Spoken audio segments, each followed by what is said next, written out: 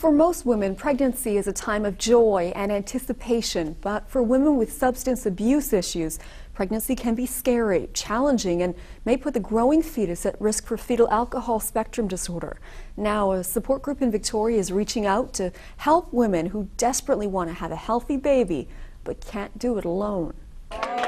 This was the scene earlier this year at the grand opening of Her Way Home, a support service for expectant moms with very particular challenges. So women that are impacted by substance use, mental illness, violence and trauma, their needs are so complex that it's difficult for existing resources to support them. Victoria's Her Way Home is based on She Way, a pregnancy outreach program in Vancouver's downtown east side.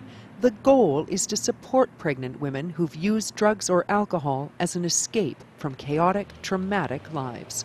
So what we're trying to do is break the cycle. So instead of that mum having a baby that's then removed, then that baby grows up in care and then repeats the cycle. If we can work to keep those two together, then you're benefiting both the mum and the baby, because the babes need the mums as much as the mums need the babies. I think the challenging part is supporting women who are facing such adverse effects of poverty, especially in Victoria.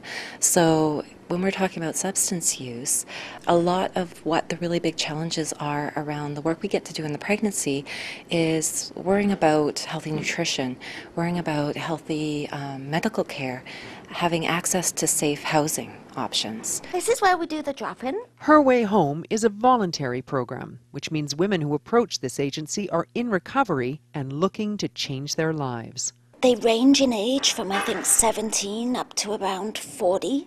Usually have struggled with so much in their lives that their own life stories often have been really, really traumatic. We have women that experience absolute homelessness, and we have women that are housed that have been in recovery for quite a while now, but maybe in their past they had children that were removed. Open less than a year, Her Way Home is already changing lives. I think we've had 15, 16 births. And out of all of those births, I think only one was substance affected. So we can already see a massive difference. This Check program is brought to you in part by Victoria Foundation, connecting people who care with causes that matter.